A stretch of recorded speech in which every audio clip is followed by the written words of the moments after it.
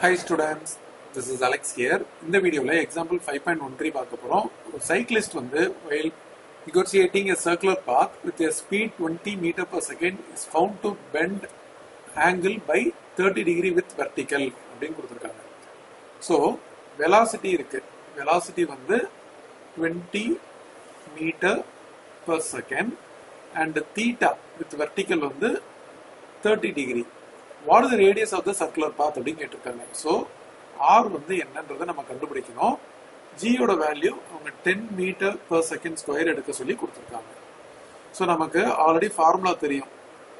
tan theta equal to v square by rg.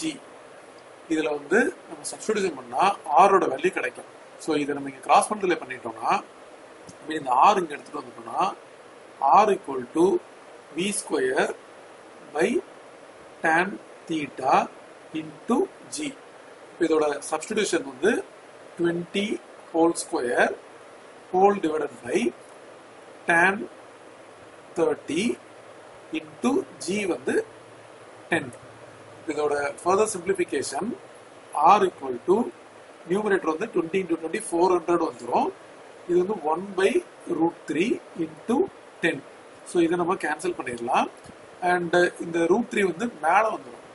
So root 3 into 40 இதுதான் வந்து r. So root 3 வந்து 1.732 into 40.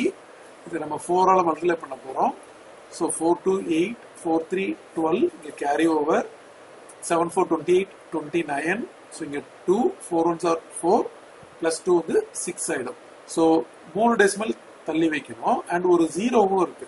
அப்போ 3 டெசிமல்னா நமக்கு இந்த இடத்துல வரும். ஸோ இப்போ நமக்கு ஆர் வந்து 69.28 மீட்டர்.